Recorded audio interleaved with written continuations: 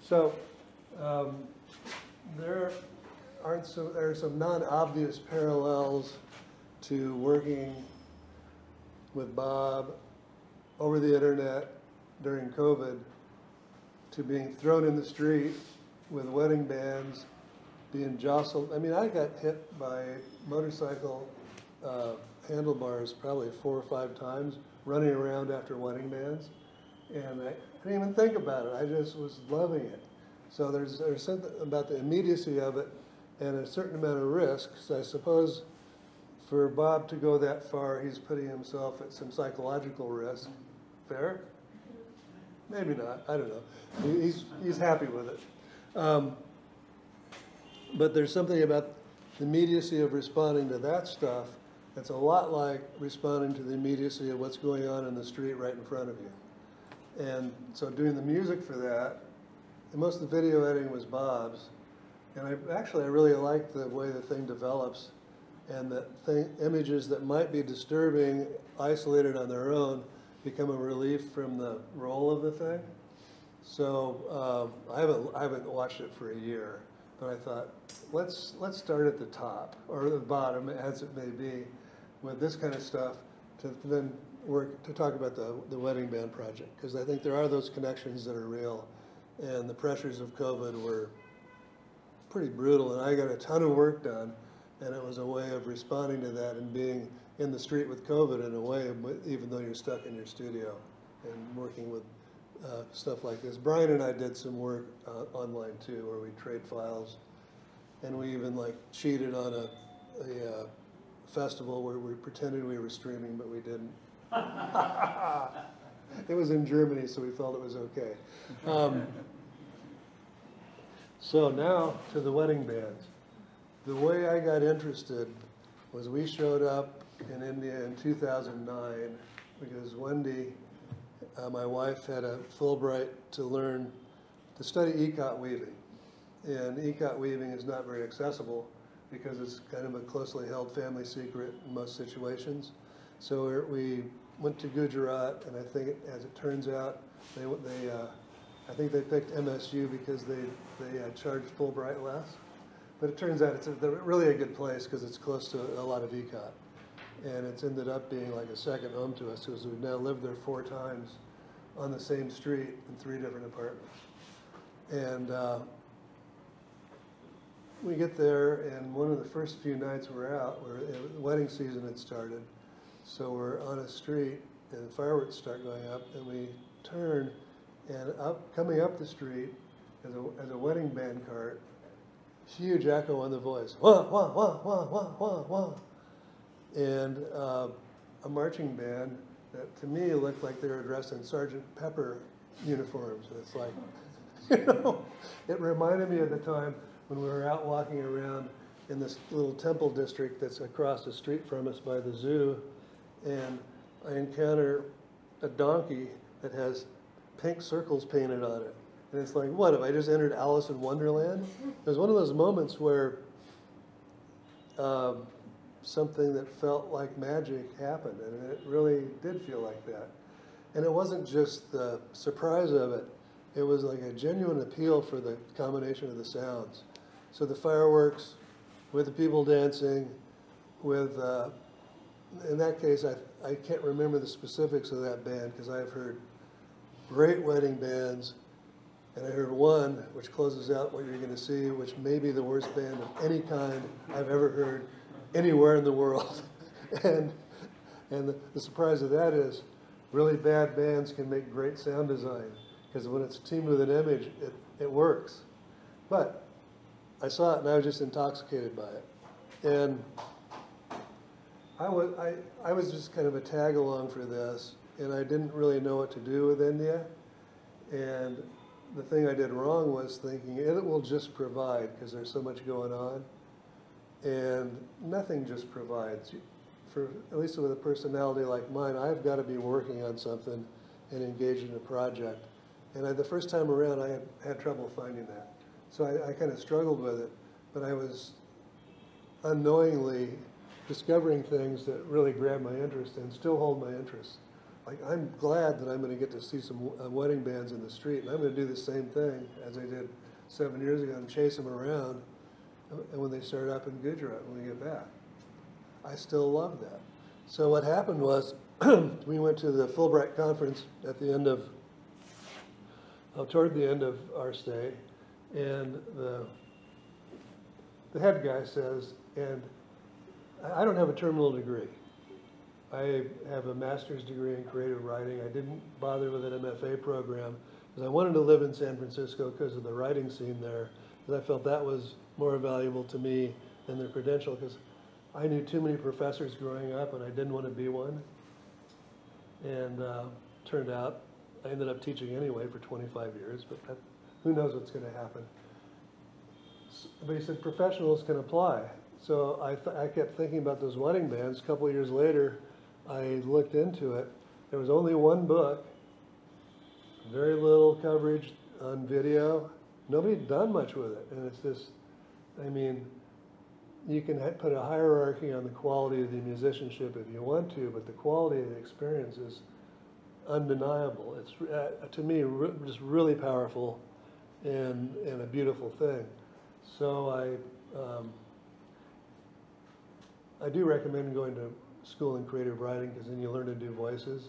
So I put on my academic voice and wrote the proposal for the Fulbright and got it. You know, I referred to the right current books on ethnomusicology and my stance toward the music, and I got the project. So I got here, and as soon as the wedding band started up, it was just like, it was like a party. We'd drive around in rickshaws trying to find wedding bands. You know, we'd listen for them, and we'd try to track them down and get in there and just mix in with them. And along with this, there was a series of interviews, which won't show up on here, with the people that were in the wedding. Well, there's one that's on here, one of my favorites, but with the people that own the wedding band companies and what they'd gone through, all of that. So that's how it got going, and no regrets. I loved the action of that project. As far as the equipment goes, so I bought a Voigtlander, a 25 millimeter for micro 4/3, which converts to 50, so it's like natural vision, and it opened to 0.95. So basically, if I wanted to, I could read a book in the dark with it almost. I mean, it worked really well, and the imagery is beautiful. And I shot that most of the time. Ben was second camera. And he used, and I was shooting a GH3, which was the best Lumix then. What were you shooting? G6? I don't remember. G6, I think. And we had an, what was it, 80 millimeter? I think so. What brand was that? I don't know. A decent 80 millimeter lens, which I'd seen because one of the first people to shoot a feature film with micro 4/3 had used the same lens, so I thought, that's good enough. Anyway, it worked out fine. So basically, all the imagery is on those two. And for audio, I used a preamp with the Soundman binaural. And so all the sound was recorded. Virtually all the sound you hear was with binaural stuff. And I had brought good recorders with me too, and nice Audio-Technica mics. But it was so much easier and so much unobtrusive to look like you're just, you know, you're listening to. I guess it wouldn't be NPR here. Some old Bollywood music on your headphones when you're actually recording whatever's going on. And that mixed out pretty well for the film. So the first piece I think that shows up here of the wedding band films was a piece of luck, because we were in a weaving village and there was a wedding going on, and it was an all percussion band, and the main player is an incredible player. So I'll play this next. Also, stop me if I'm getting off the tracks that you guys are interested in. And if you have questions, ask those too. So that's the end of the Corona section of the evening, or the afternoon. Is this in the way?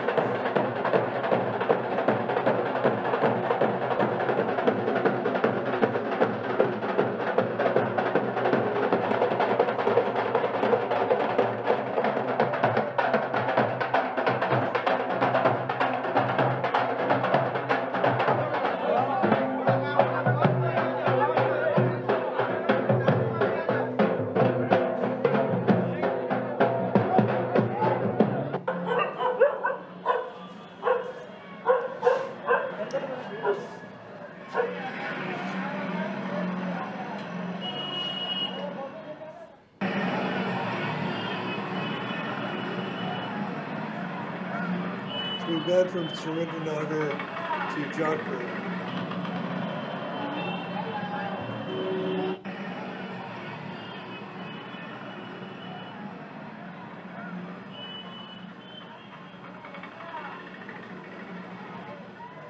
One second.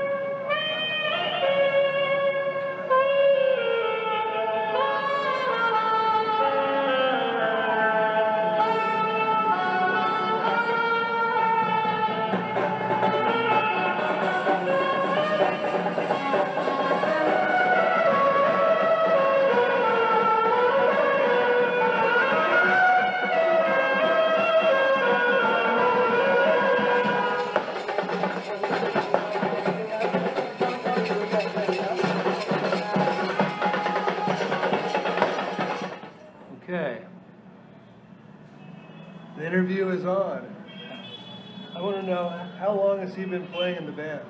કેટલા વર્ષથી અહીંયા band વગાડો છો? અરે બેસો.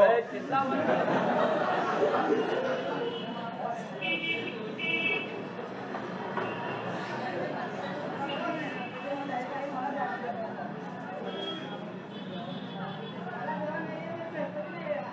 કેટલા વર્ષથી વગાડો છો? Band line? હા, 20 years. 20 years.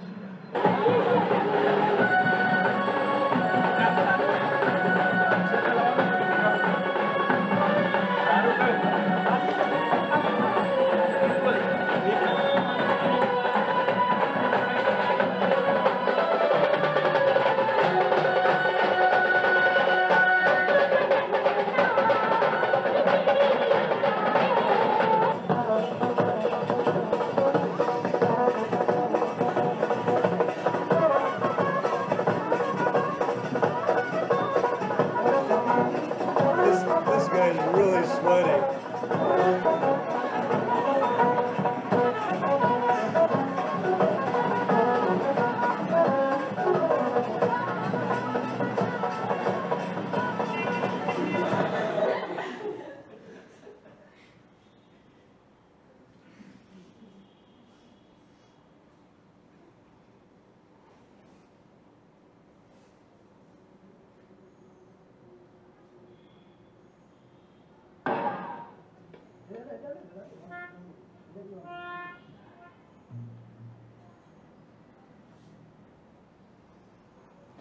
I like it that the wind player looks like Muslim Lou Reed, which apparently, as a bit of humor, doesn't play very well to this room, but I think it's funny. He's one of 6 left playing that instrument. It's in Budge.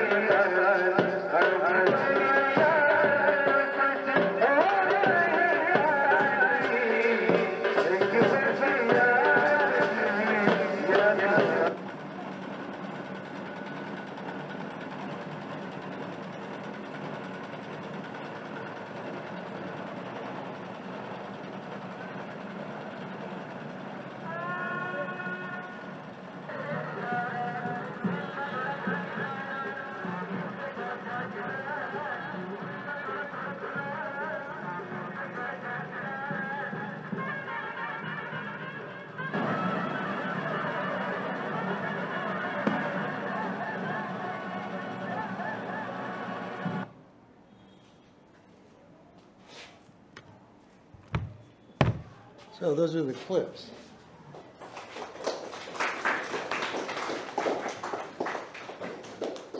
Where I went wrong was liking things too much. So there was really no reason to have the musicians in the kind of, what color is that room? Chartreuse? I don't know. The guy with the double reed and the percussion player, by the way, who I interviewed, it was maybe one of the most boring people I've ever met. He couldn't stop talking, like but I loved it that he had a ring on his finger that he was using to play the 10. So my own interests overwhelmed my better judgment on the length of that shot, and it didn't deserve that much time. But it was out of passion. So since these are just, it's not finished, I'll not feel too bad about showing it to you, because it was a way to talk about it. Because I mean, part of what I want to talk about is that every bit of that was passion driven. And every bit of that was because I was loving what was happening in those moments and attending to them as closely as I could. I mean, involved in it. It was intoxicating almost. So that it was almost a hypnotic type experience, and zero regrets, and so much luck involved too in finding some of those spots. And I guess which was the worst band in the world? Anybody? Of that group? No, really. Those last guys couldn't play at all. I mean, literally, they couldn't play. The drummer, he wasn't even listening. He was just kind of doing this. And the singer had the echo turned all the way up. And that poor guy with the trumpet had to pour water in it about every 30 seconds to get anything out of it. It was, I mean, I felt sorry for him, but also I was, once the procession was going, I realized, this works. It's enough. And it's ended up, once it's been transfigured by being recorded, it turns into something else. So the experience of it, I mean, I think that ended up being good sound design from rotten music. And I learned a big bunch from that. I mean, it would have been easy to see how these guys were playing and think, well, this isn't going to be worth it. Let's go back and eat dinner. But we stuck with it, and the experiences were good. A couple more technical points. I used, when did Bias go out of business? Or when did they quit? They just quit. Anybody remember? Was it before 2015? I used either Bias or Isotope to clean that up. So I cleaned everything up. And if I were you guys, I'd buy those light versions of Bias when they come out as a package deal, because then you can do almost everything audio-wise, and it won't cost you much money at all. And if you can afford the larger packages, do that, because they're super. I know Brian, he just popped for the Giant, and I was lucky enough to be part of a marketing interview in which they gave me a $500 credit a year ago or 2 years ago. So I got a bunch of stuff that I had some of their stuff obviously before, but I got some more. But those products make sound recorded like that pretty manageable. And listening to it from this point of view, it was fun to hear when it wasn't just a recording of a band, but when it became more sound design, because the more traffic there was and the more interfering sounds there were, in some ways the richer it was. And I think that aspect of it's important to think about too, and to not worry too much about getting all that getting that out of there. What you want to get out of there is like dry cough. Certainly other, like if you are you're getting some fabric noise off of you, things like that. And I know not everybody likes binaural, but I really had no problem making it work as stereo for this. And I was completely pleased with the sound. And those were, at that point, 15-year-old Soundman mics that I picked up in Germany on the way to Tajikistan to teach creative problem solving. That sounds like a good sentence, doesn't it? I wish I had film of that. That was really fun too. So you've got why I did it. Certainly where I screwed up. The piece that was developing before I stopped working on it was a little too much of my family vacation with high-tech equipment and certain obsessions. And I got off base thematically. So I had footage of crocodiles and Sufi. I got invited to some Sufi piercing ceremonies, so I got to have, you know, if they had cleaned those spikes up, I would have done this one. But they don't, so I didn't. I decided I'd avoid hepatitis. But I, got to see these piercings and a couple people getting their tongues pierced together and dancing. And it's so tempting to include all of that because it's so interesting. But it's like, if something is so interesting, it deserves its own paragraph or its own essay or its own novel, whatever it develops into. So I got seduced by this variety of interests that I have and the luck that I had in having these encounters to mixing it up a little too much. This was mostly pretty good, though I really shouldn't have included the guys with the double flute and the drum. Otherwise, everything fits. That was okay. And I don't feel like the humor was condescending with the guys who were genuinely funny. I mean, years later, I ran into the guy who tried to leave the screen. And he was real excited to see me. He had a good time that day. So this brings back great memories for me, which means nothing to you as viewers. Now I want to hear back from you about these pieces of something which can be a finished whole, because I still have, I have weeks of footage. And I have great interviews. For instance, the good clarinet player, that the band with the dynamic drummer who looked like he should be like the Bombay Elvis. This guy, the clarinet player in there he was a serious musician. He was really good, and he talked a lot about his disappointment in not being. And he had to quit music school at MSU to support his family, so he did this instead. And he's recorded quite a bit, but he just didn't get to live the music life that he wanted to. So I've got a really great interview about that, which would be a fitting piece of the movie. I've got a parallel interview with the band. Did you notice the one that had Udaipur on the side? And it had this guy? The guy that runs that is an incredible musician from a musical family. His father played in 50 countries. That wedding cart had a violin seat inside the cart, and his son was playing electric violin. And these guys could play. And they had maybe, I think, 12 different sets, basically. So they had uniforms and setups for 12 different kinds of performances. And one of them happened to be where I got grabbed into the ring and the sweaty guy was dancing with me. That was the nastiest hug I've ever experienced in my life. It's like, oh. And a side story, the conditions we could tell were deteriorating. So we knew something was going to happen because some of those guys were really drunk. So we said, look, we got to get out of here because something's going to happen and we don't really want to be part of it. And it turns out something did. The driver of one of the vehicles backed into the uncle of the bride and knocked him down. And the uncle of the bride was Jane, but he slapped the guy anyway. And I thought, I do wish we'd stayed if I'd known it would have been that manageable. But these stories that go with it are probably worth asides to tell the story, because and I tried to keep it personal, because it's Ben in there, where he turned and took a photo of the person taking a photo of him, which is one of the routines we do. So like when strangers ask for a picture of me, I say, okay, 10 rupees. So it's part of this approach.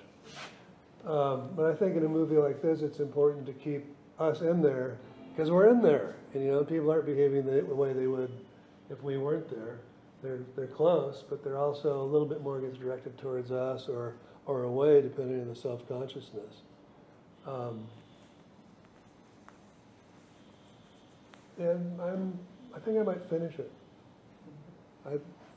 There's a lot more there, and I love it. So I think I should finish it.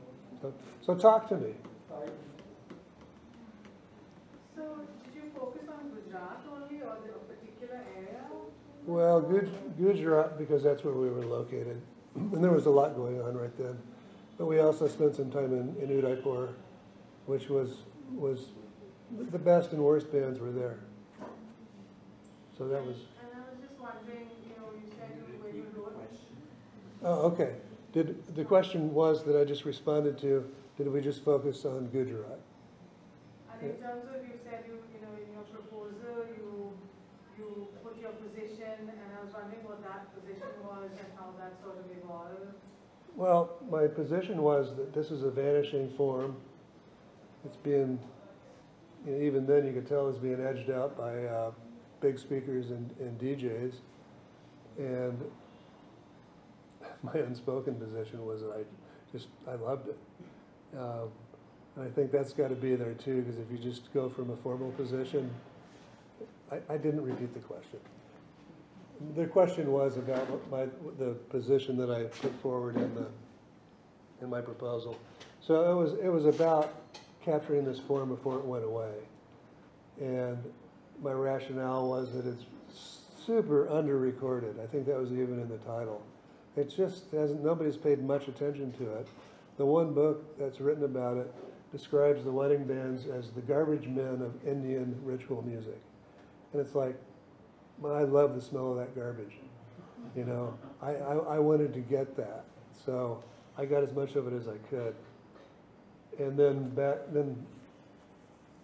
as I was editing, I lost track of my goal, and I ended up wanting to make more of kind of a video tone poem about the experiences, and some of those scenes in there do that pretty well, I think.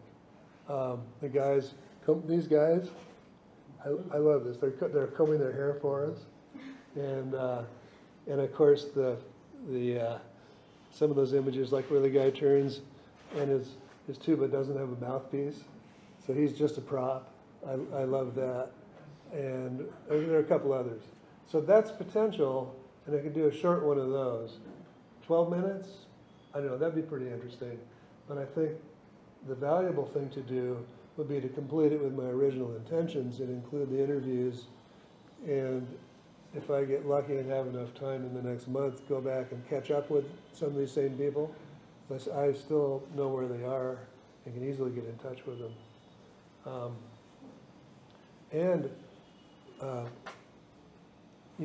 That one scene where they're playing that pretty high-class music in the street, where they're playing really well together and those guys all have technique. One of the saxophone players I had gotten to know, and he came over and we did a couple sessions together. And I wish I'd done video of that. This was really interesting. And it fits how the music fits together. My friend Chirag, who you see walking with my daughter in one of those last scenes, is like a super percussionist. So he was playing electronic drums, I was playing bass, and Arvind was playing saxophone. And Arvind originally wanted to be a guitar player, and he loved actually some of the same stuff I love, which is that noir-sounding Bollywood music from the 60s, right around 1960. He loves that stuff. So I said, well, play one you really like. So he played it. I said, well, okay, let's stick with that scale, and we'll improvise. And he played the same thing over again. And so Chirag and I found a groove and played it. And then I said, well, let's try it again, but this time play from the scale. And he played the song again. And we picked a different groove, so we ended up with him playing basically the same thing maybe 4 times, and Chirag and I playing these different grooves. And without asking the question, you guys learn to improvise? I found out. But it was fascinating. And they all sound good, but it was just a different approach. And it turns out he loved guitar more than saxophone, but couldn't find work. So when we left, I gave him my guitar. I would buy a guitar when I come to India, so I'd have one to play. I mean, he has, well, by now the neck's probably like this because of humidity, but it worked pretty well when I gave it to him. I wish I had that on there. I think that would be a decent fit. Questions? Other questions? What was the make of your guitar? What was the make of my guitar? I think it was a Gibson. You know what I'm talking about. I did. I saw one at the flea market that literally the neck was like this, and I wanted to buy it just to have it and have it in my house and look at it for a while, and then leave it on the curb somewhere. But They sound pretty good. it does sound good. And actually, the fretboard came off, and I got some glue and some clamps, and I used the railing of my balcony as a straight edge, and I clamped it overnight, and it held up the rest of the time. It's fine. Is there you mentioned that there's a hierarchy of quality, however you define quality. Yeah. How does that work? Does it mean that a richer band that can afford more instruments has a better quality? Again, however you define it. How does quality work? Okay, did this get you? So, Yeah. the question, how does quality work? What does it mean in this context? And the partial answer is that what I discovered from the experience was quality is how it functions and what the final product is. So what I thought was the lowest quality band ended up being what I thought was beautiful sound design for the setting. Going down the street and ending with that sign that says hint and points off to the side. It's like I took the hint from that. The quality, as I would, like I went and I auditioned those musicians in a room down here, I would think, oh, sorry guys. But for that, they were perfect. So what the quality is, I think, always relative to what your context is and what the goal of the piece is. And the good clarinet player that I talked about, I think his bitterness comes through a bit in his energy. He really does know, one of his talents is how to select musicians. Like that particular drummer was one of the better musicians in the whole thing. He was great. And in that way it worked, but when it shifted over to his clarinet playing, I felt like it cooled off too much and that it lost energy. And so where's the quality there? Here's somebody that can play better than the other people in his band, but when he plays, it's worse because it doesn't have the energy that job requires. So I mean, the quality is always relative. And I'm not one to believe that there's no point in talking about quality because I don't think everything's equal. And the people that I know who have talked like that, when they select people, they're not talking what they've said either. They're not playing the game they've described. So, but I think there's a big range of what can work, and it really depends on how things work together. That's why collaboration is so important. You fill in each other's holes, give each other ideas. Yeah, question. Can this be a livelihood for the wedding band players? Or are they doing multiple things? Can this be a livelihood for the wedding band musicians? No. It's always a side thing. So like, regarding the quality of the instruments, there's a really good saxophone player that was in the same band as the guy that tried to escape the film. And that guy, he was just hired to dance around and kind of be an energy provider. But the saxophone player was really good. And his springs were gone, and he was using rubber bands for his valves. And now I wish I'd brought along a box of replacement springs and found that guy. I think he was from out by Padra, near Baroda. So he was a good musician. His equipment was terrible, and he had made his living as an onion farmer, and that had been a good year for onions. So he was happy, and he also loved playing music. It's like a lot of us. I've never made a living from playing music. I've sometimes made money from playing music, and courtesy of the Fulbright Nehru Association, I'm making money from exploring music and making instruments right now. and that's happened periodically in my life. But to do like a commercial enterprise, which I think you're asking, that's hard everywhere, unless you're a star, or you give it all up and you just do something you can't really stand. So, but short answer. I mean, anybody else want to throw in on this? But in terms of if you were having a wedding, what would be your markers for hiring a band? Is it word of mouth? Some guys are good. Well, that's a good question. If I had access to some of these bands, I would pick the one with the most energy. I wouldn't pick the one with the best players. I'd probably pick one where the players were good enough and then they had that certain spark, that thing that happens. And having just played in a wedding, my marker, of course, in that case is the top quality, with me playing guitar. You know, I played for my daughter's wedding, and my ex-wife and her husband and my brother-in-law played. So, it's a little joke. But yeah, I wouldn't go for pure musicianship. When my wife Wendy and I got married, her mom gave us some cash to spend, so we spent most of it on a jazz band from Kansas City, and the saxophone player was named Aladdin, and he was one of Charlie Parker's teachers. So, and he was playing with a bunch of young guys that were all good jazz players. Wow, that was a wedding band, because they had all of it. Because they had the energy, and they could play. It was really fun. Didn't you think? Yeah. I wish I could remember more of it, but.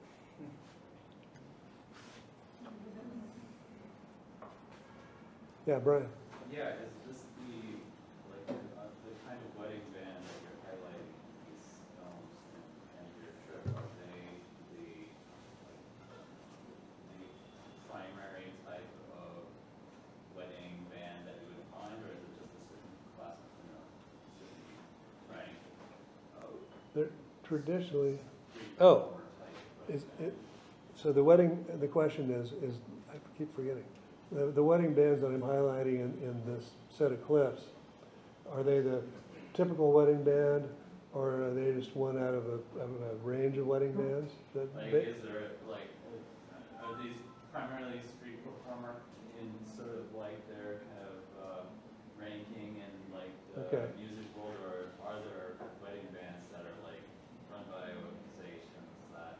Because I see there are Indian wedding bands in San Francisco. Right. And they're definitely kind of like professional musicians that Right. get hired for folks from India for their families when they get married in the Bay Area. Okay. I don't know if there's that kind of wedding band here as well. So the question basically is there a range of wedding bands that includes professional musicians that play all the time, and are these that I was focusing on just street oriented, basically? And I'll get back to that question about what's happening in the States. Because there's one called Red Barat in I think out of Brooklyn that has a really good dole player that I've been a little bit in touch with.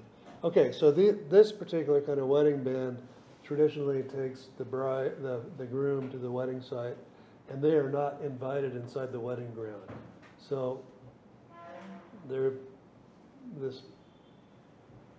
calling them the garbage men of Indian ritual music is kind of apt, because they're excluded and they're not treated very, very well, and they're only on the street. They don't get invited in.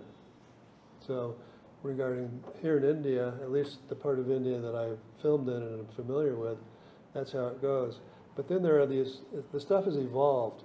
So that in Udaipur, I think that this group does all kinds of stuff, and they probably do some parallel things to what you're talking about that happens like in the Bay Area and in the New York area, where you've got professional musicians, some of whom have come from India and some who didn't, who are playing cleaned up versions of this music that has more improvisation in it and more jazzy-like flourishes maybe, and more kind of R&B flourishes. And they could be used anywhere for these wedding parties. And like Red Barat, I know from Brooklyn plays a bunch of festivals.